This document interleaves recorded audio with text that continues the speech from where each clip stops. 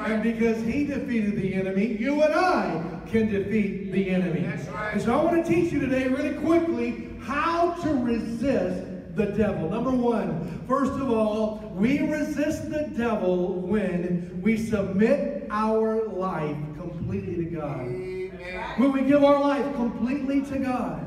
James doesn't just tell us to resist the devil. No. There's something that we have to do before we actually will be able to resist him. This verse has a qualifier. So let's read the verse again. It's on the screen. It says, therefore submit to God. Resist the devil and he will flee. And so if you don't want to do the first half of the verse, don't think you're going to have the ability to do the second half of the verse.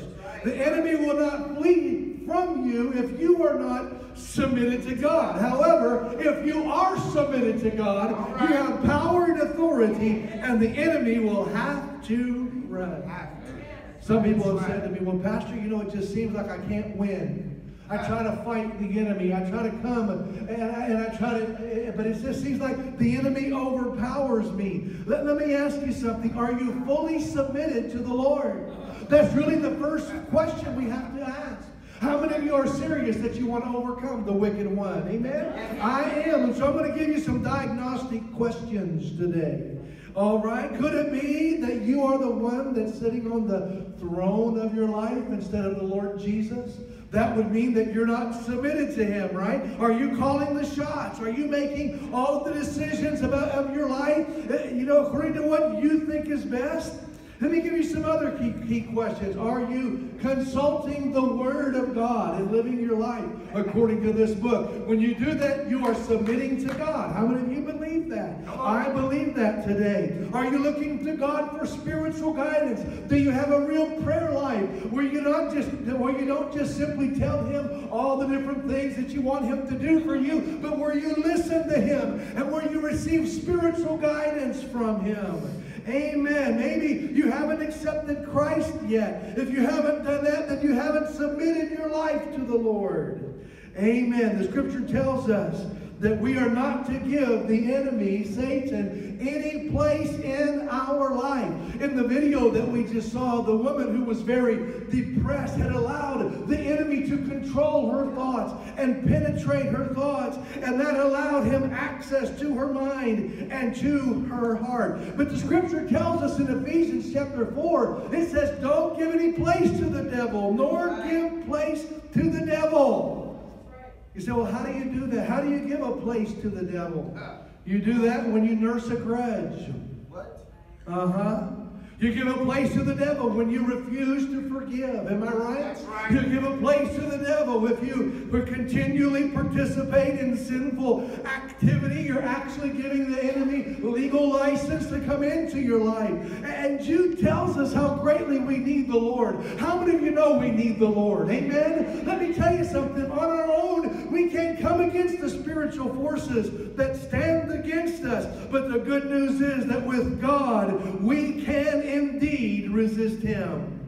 Amen. The only reason why the enemy flees from us is because we are submitted to the Lord. Jude chapter 1 verse 9 says this. It says, yet Michael, the archangel, in contending with the devil, when he disputed about the body of Moses, dared not bring against him a reviling accusation, but said, the Lord rebuke you.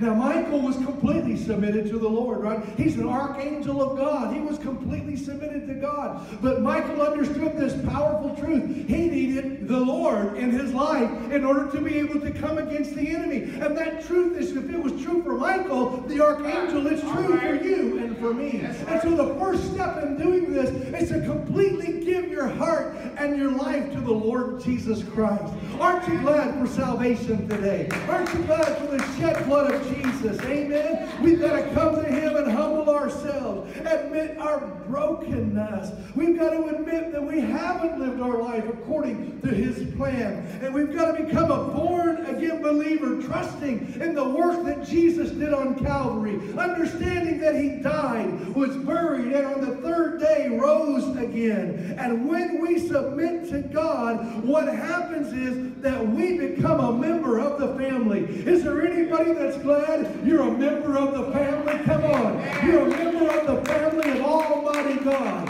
And let me tell you something. We're on the winning side. That's right. Amen. That's right. Submit yourself to God. Yeah. It's living for Jesus instead of living for ourselves. That's right. You may want to write down this next statement if you're taking notes. It's a powerful statement. Obedience is the foundation of living a life free of satanic influence. That's powerful today. None of us are perfect. And I'm not talking about trying to live up, to all the requirements of the law. But I am talking about surrendering ourselves and submitting ourselves to God. Walking in obedience to the very best of our ability. Come on. According to what His Spirit has revealed for us to do and according to what we have understood that the Word of God is speaking to us. Amen. So James says to submit to God. Amen. How many of you say, I just believe, amen, that if I submit to God, the enemy's going to flee, right? Submit to God, resist the devil, and he will flee.